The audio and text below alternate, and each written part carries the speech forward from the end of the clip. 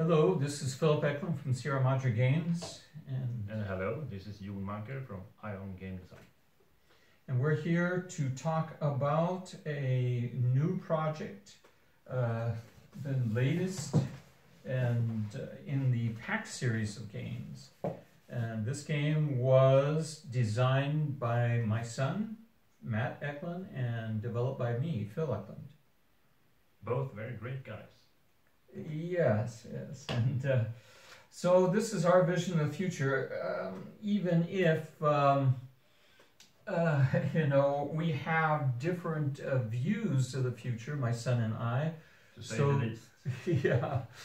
But we both have, which is somewhat unusual or extremely unusual for games and for the population in general, have something of an optimistic view of the future, that humans will continue to progress and live longer and be happier and more fulfilled and free in the future, or at least have the potential of this. In this game, I don't want to say it's optimistic or utopian, but because there is the possibility for dramatic failure. You can end in chaos and nuclear destruction in this game, and we have certainly seen games like that. But if with good play and some foresight, then humanity and yourself will prosper in the future and solve many of the today's challenges problems, and problems that there are, and the cards in themselves have a kind of positive focus, or some of them may have problems on them. They may have heat that some are controversial. But all in all, it's a focus on opportunities and possibilities. Yeah, and somewhat near future. These are not that distant extrapolations. We don't have really wild and crazy, faster than light travel or quantum cloning or something like that. These are things which are being studied and developed now. So it's a kind of a near future. And it's not only ideas. We're looking at both political ideas and technological ideas. And you mentioned the problems. Yeah. And we have some chits we cut out associated with 4 spheres in the game. These are 4 arenas of the future, more or less. And the first world has a few problems which could be solved. They're worth victory chits, and here's the developing world, the cloud, and space, outer space. So these have a lot. They're more developed in these emerging spheres, I'll call them, the cloud and space. This is at the game starts. Yeah, this is a setup. And besides the problems, which I'll just name a few, we've got aging and climate change and pollution, interface problems in the cloud, earthbound in space. How do we get off the planet that's shackled us to the earth and expand into the beyond? So, but there's not only the problems are even more significant in this game are what's called the barriers. And these cards show the infrastructure, a sample infrastructure of each of these spheres. In space, you've got the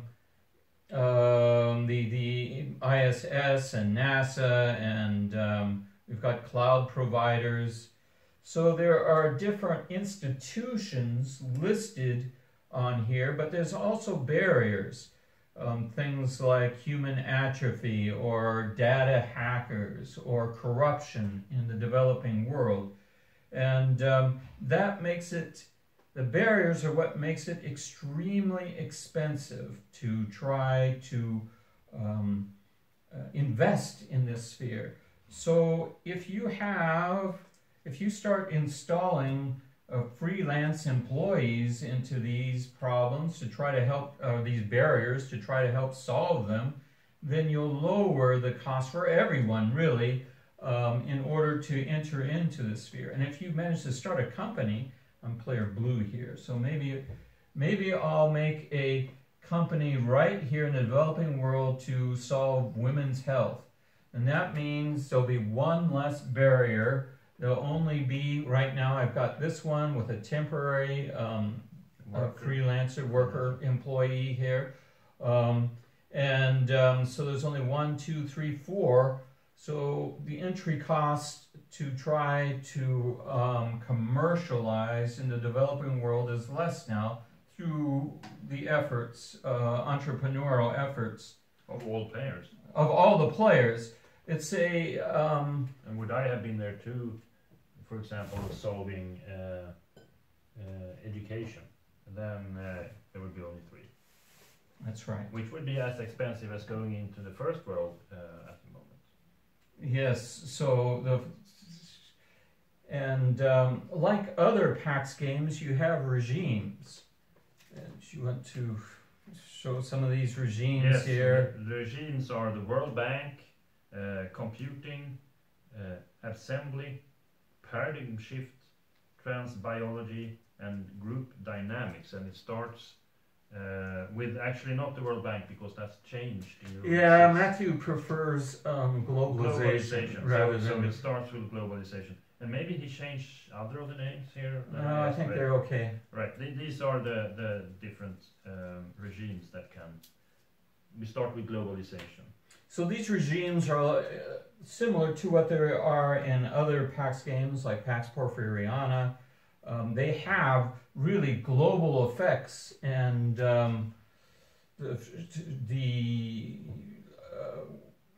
for instance, if we have green, this group dynamics regime, all the hiring costs are 0, and group dynamics patents are worth double.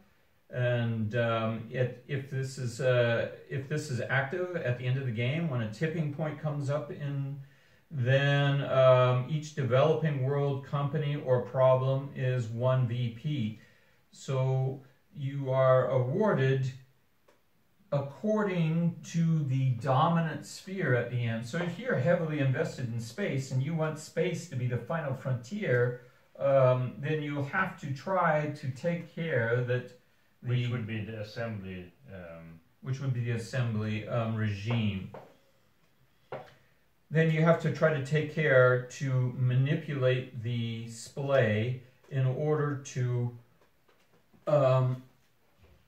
that the game ends in the outer space regime. And we should show what a splay looks like.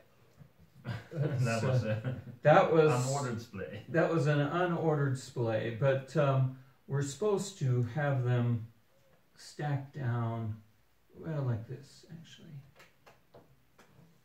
This way Kareem wants it, and maybe another one there. And here's exoskeletons. What if humans were able to develop? Now these are cards. This display is going to get longer and longer, and it shows by the pairings of colors what cards are, what technologies are more viable, which you can commercialize easier. So the idea here is as you syndicate these ideas and as you commercialize them, then they're available to all the players now. You'll get your own benefits. Maybe you'll be setting up companies with these, or there'll be impacts that are listed along here that give you advantages. But this is really helping all the players, but hopefully it will be steering the world in civilization in the direction you want it to go. And which is a little different from other PAX games. I would say that you don't have your tableau here. You don't have a tableau, you've got a universal tableau. One tableau or splay for all players, and you get a very good benefit when you take the card, but then it's in here and then it's affecting everyone equally. Yes. I should mention that for Pax Emancipation, I stole this idea for that because Pax Emancipation is a game where you try, all the players are trying to cooperate to end slavery. So having a global display that everyone benefits from made sense. This is but in Pax it's actually a co-op thing. But here this is not a co-op game. This is not a co-op game. You are in competition to solve the world's problems and to be the master of the dominant sphere at the end of the game.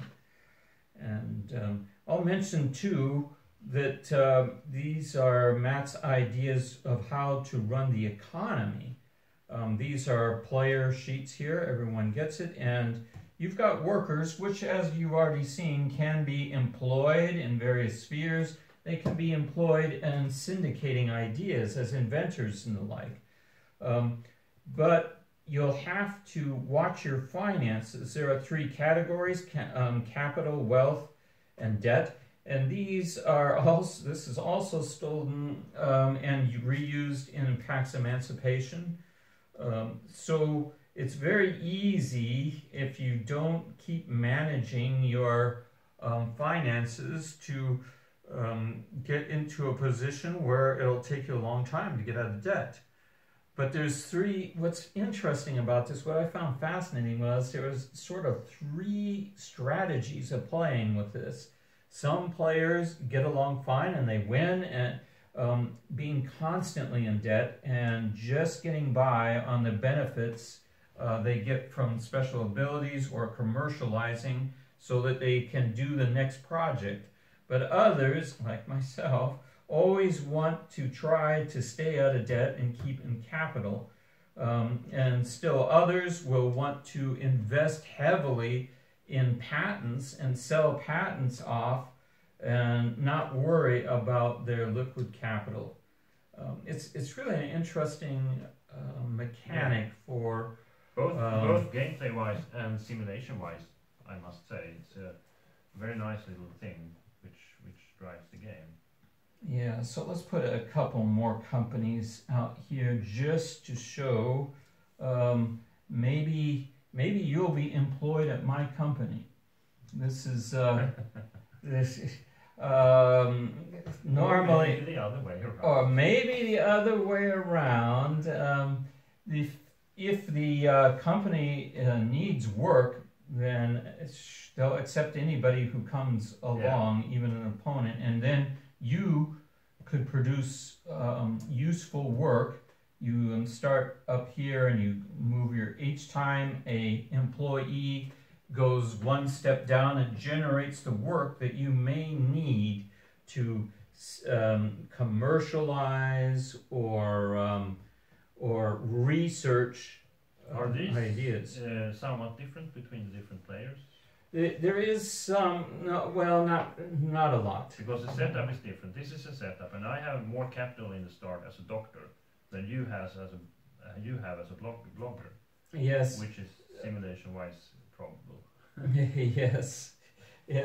But the only real asymmetry, right now you've got a lot of capital. That gives you a big advantage.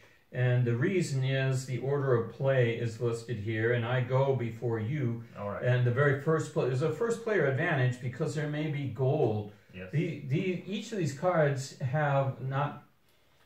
cards some of them are much more valuable than others depending on the display here. And it changes all the time, but they also have very valuable and strong abilities. If you're just syndicated idea, some of these abilities could be worth gold. So the first player has an advantage, and that's offset by this asymmetrical starting condition. And that's important, because this is, as we didn't even mention, in other PAX games, such as PAX Porphyriana, you can put stuff out to invest in something, but it's a very passive thing. It's just going to give you a little bonus if someone else else does it. But here, if you're out here and doing entrepreneur stuff, I would say it simulates maybe, or researching these things, or taking for prototypes and trying to make. It's called syndication, and it's trying to form a group or a company around this idea. Yeah, such as cobots here, for example. Yeah, cobots. And then I actually have, which is illustrated on the cover, by the way. Yes, that's Johanna did the cover. Johanna did the cover. Johanna she's fantastic, and so yes, and perhaps an opponent might go into cobots as well. And but cobots' time may not have come. You have to look at the two colors of this. One's associated with space, the other with the cloud for cobots. And you'll need to have in display, in order to make it viable, you'll need to have that combination. So to see when its time has come. So you got to sort of plan ahead. And these costs here indicate how much money you've got to spend in order to commercialize it. As things go away, the market comes down as usual in PAX games. Yeah. And you'll be interested in the cheap ones, but you'll see really good. Maybe they're too expensive for you, but you wait until but you don't want to wait too long because your opponent perhaps also sees opportunities. And you need both these two. You need a green, a blue. Blue, orange. But is that the two bottom one or anywhere in display? It's anywhere in display. Any pairing. Easier and easier. It becomes, as the world gets developed, it becomes faster and faster, or more and more. Right now, it's kind of a struggle, especially in these emerging spheres, the cloud and space. Yeah.